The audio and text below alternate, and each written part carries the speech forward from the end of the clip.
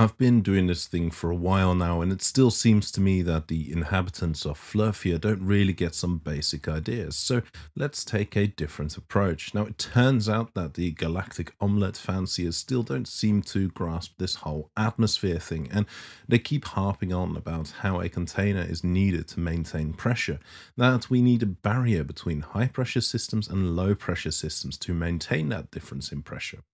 And we start with a simple example where we have two identical tubes attached end to end, but they are separated by a valve.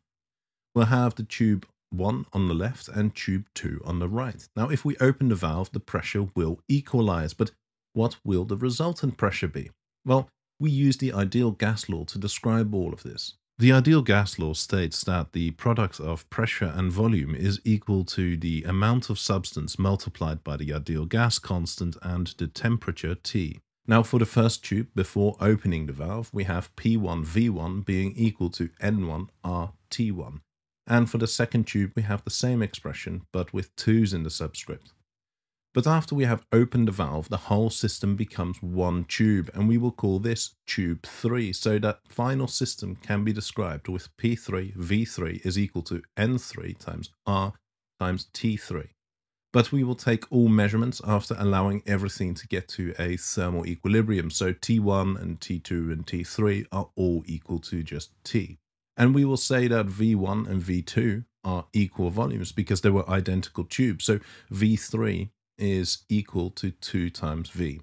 It then follows that N3 is equal to the sum of N1 and N2. And it follows that our expression for the final state is then given by this, by 2 times P3 times volume being equal to the sum of N1 and N2 multiplied by the ideal gas constant and temperature. But we then expand out, so 2P3V is N1RT plus N2RT, and on the right hand side we see that N1RT and N2RT are equal to P1V and P2V respectively. So the V's cancel out and we rearrange. So yes, that was a very long-winded way of saying that in this situation the resultant pressure is just the average of the two. But fuck it, I need to get past this 10-minute mark. Okay, so now we take on some examples. Let's say that we have atmospheric pressure in tube 1 at 101,325 Pascal, or just 101 kilopascal, but that detail will become important in a bit. And we have a vacuum in tube 2. Well, we don't really have a perfect vacuum, as such a thing does not exist, but let's just say that it is very small, something like 1.3 times 10 to the minus 15 Pascal, and that is 10 to the minus 17 torr for you nincompoops out there. Seriously, stop the silly units, he says, fully aware that his vacuum chamber also measures the pressure in torr, but then again, that thing is 60 years old. Anyway, back to the point. Finding the resultant pressure after opening the valve is quite simple, and we plug the numbers in and we get a value of around 50.5 kilopascals. But now we do it for different initial conditions. Let's say that tube 1 has a pressure of 101,325 pascals and tube 2 has a pressure of 50,000 pascals. The resultant pressure is then 75,662 pascals. No problem there. But finally we take tube 1 to have the same initial pressure, but tube 2 has a pressure of 101,312 pascals. So that is a difference of 13 pascal. What happens when we open the valve? Well, the pressure equalizes to 101,318.5 pascals. So we have clearly established that you cannot have a pressure difference between two regions without a barrier between the two. As soon as you remove the barrier, the pressure will equalize. So it seems like the space pizza aficionados are correct. But what happens if we measure the air pressure at sea level? Well, at an altitude of 0 meters, we get 101,325 pascal. But when we measure it 1 meter above sea level, we get 101,312 pascal. Now, you'll see that these are the numbers used in that last example. But where is the barrier? Where is that pressure equalizing? This seems to be completely different than what we showed in the lab. And now if we repeat the measurement at the top of Mount Everest, we get 31,444 Pascal, and 1 meter above the top of Everest, we get 31,439 Pascals. Now that is only 5 Pascal difference compared to the 13 Pascal difference we saw at sea level. But if we go up to the Kármán line, we measure 0.71447 Pascal, and 1 meter above that we measure 0.71439 Pascal, which is a difference of 80 micropascal. Now, all these values used would be slightly different if you were to really perform the experiment, and this is because of weather conditions. But we seem to be perfectly happy with this relatively large pressure difference at sea level not equalizing. So why would we expect the pressure to equalize at the top of Everest or at the Kármán line? Why would we expect the atmosphere to escape? But from our expedition to the top of Mount Everest to perform the measurements, we found something important, and that is that it's fucking hard work to get there. And it seems to be that you need quite a bit of energy to get something to increase in altitude. So perhaps this means that this increase in the required energy has something to do with it. Now, after some clever observations and experimentation, we come to a simple equation that gives us the amount of energy required to get to some altitude, and we'll just use a simple approximation, and that won't trigger cosmic pancake fans, and we'll just say that this energy is 9.81 meters per second squared times the mass times the height. Now, it doesn't matter where this 9.81 meters per second squared comes from, it is just there. Just accept it. And we know from the conservation of mechanical energy that the maximum height an object with some kinetic energy can reach is found using this expression. Now we can cancel the m's and rearrange for h to get this. Now, through some more clever mathematics and experimentation, we also know that in a given volume of gas, the velocity of the particles follows the Maxwell-Boltzmann distribution. And this gives the fraction of particles in a given volume with a particular speed. But hey, we can do something cool now. We can figure out how many of the molecules at sea level will have sufficient speed to reach some arbitrary height, because we have the expression that h is equal to the velocity squared divided by 19.62, which we can rearrange for v squared, and we can plug that into the Maxwell-Boltzmann distribution.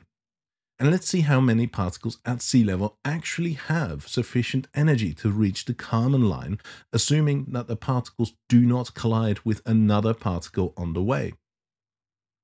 To do that, we will make the y-axis log scaled so we can see, and we integrate with respect to h between h is 100,000 meters and infinity. Okay, so about 0.003% of the gas particles at sea level have sufficient energy to reach the Kármán line or beyond, under the provision that those particles do not collide with any other particles on the way there.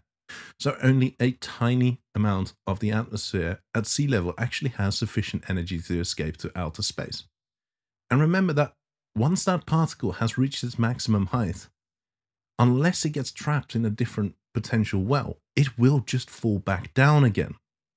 Now finally, we touch on the problem of a barrier, and you might have caught on where this is going. What is a barrier? Well, to us, a barrier is a solid object through which nothing can pass. It is completely filled and there is no empty space. Well, if you were the size of an atom, then you would see that actually it is all just empty space. But every time you come close to this barrier, you notice that there's some weird force pushing you back. However hard you try, you just cannot get through this region. So why is it that an atom, which is mostly empty space, can't enter this region where there are lots of other atoms, which are also mostly empty space? Now, there is a lovely bit of physics here which describes that, but let's just say that there is a repulsive force between the atoms, and when there is a force, moving against that force increases the potential energy. Now, when the gas particle approaches the barrier, its potential energy spikes up and all its kinetic energy is converted. When no kinetic energy is left, the potential energy is converted back to kinetic energy and the particle shoots off in the opposite direction. Now, this potential energy barrier is huge and explains why objects appear to be solid to us. It is actually due to these interatomic forces and not because of one solid thing physically touching another. At the atomic level, that idea actually becomes meaningless. Every time you press on something with your thumb, then you will feel this force acting in the opposite direction. And this is because you are moving the atoms on the surface of your thumb to up this potential energy gradient. And as we increase our altitude, potential energy also gets higher. After all, it is hard to climb up, but it is pretty easy to fall down. But the difference between the potential due to the barrier and the potential due to our increasing height is that the change is sharp for the barrier and it's smooth for increasing height. So where are we at? Well, the proponents of the stellar tortilla will make a claim along the lines of it is not possible to have two regions with different pressures without a barrier between the two. Therefore, it is not possible to have an atmosphere next to the vacuum of space. And through this video, we have actually covered several issues around this statement. The first is that there's no such thing as a perfect vacuum. Now, I stress this point because I have come across many members of the aforementioned fan clubs who seem to think that a vacuum is something other than a low pressure system. Now, the pressure difference between sea level and 1 meter above sea level is orders of magnitude larger than the difference between the Kármán line and 1 meter above the Kármán line. If we do not see the pressure equalizing at sea level, then why would we expect it to happen up there, where that pressure difference is so much smaller? It seems to be perfectly feasible to have a pressure difference between two regions, provided that there is a potential energy difference. Now, potential energy increases with height, and we observe a decrease in pressure with height. And the Maxwell-Boltzmann equation actually shows us how high particles in the atmosphere can go. But here is the kicker. It also shows something else, and that is that, in fact, we do actually lose atmosphere to outer space, and it happens all the time, but it is just a tiny amount. And it gets better because as long as you recognize that potential energy actually increases with height, then it doesn't matter if the Earth is a sphere or a giant flatbread. There is no need for a dome to contain the atmosphere. Now, of course, it would still be useful because NASA still needs something from which to hang those fairy lights.